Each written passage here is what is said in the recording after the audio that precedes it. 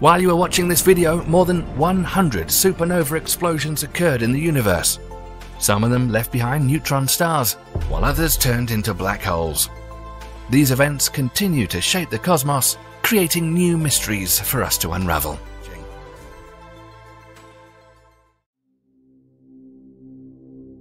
We've all seen the solar system pictures in textbooks.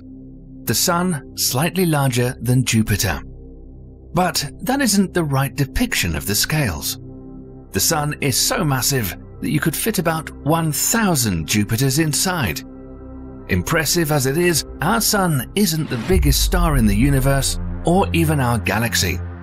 That title goes to UY Scuti, and compared to it, our star is like a tiny pebble. But there's more.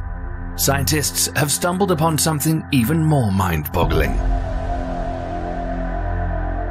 An enigmatic ancient star with a black hole inside. It's an astronomical mystery that both puzzles scientists and can potentially explain how the universe came to be what it is today. But how is it possible for a black hole to exist inside a star?